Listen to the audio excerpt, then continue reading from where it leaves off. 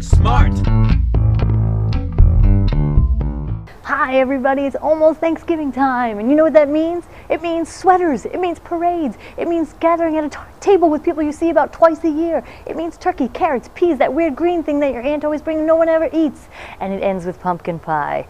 Pumpkin pie. Pumpkin, pumpkin, pumpkin pie. Maybe whipped cream if you're lucky, huh?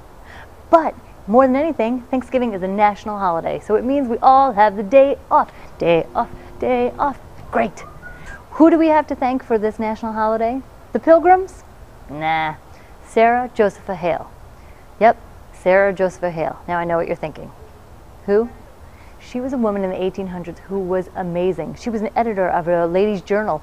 Side note, Sarah Josepha Hale also wrote the hot poem, Mary Had a Little Lamb. My name's Mary.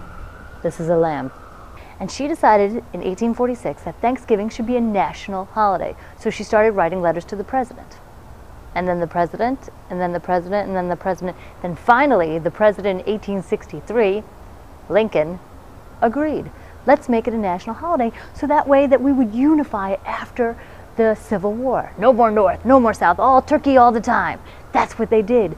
They made Thanksgiving a national holiday in 1863 because Sarah Josepha Hale suggested it. Boom.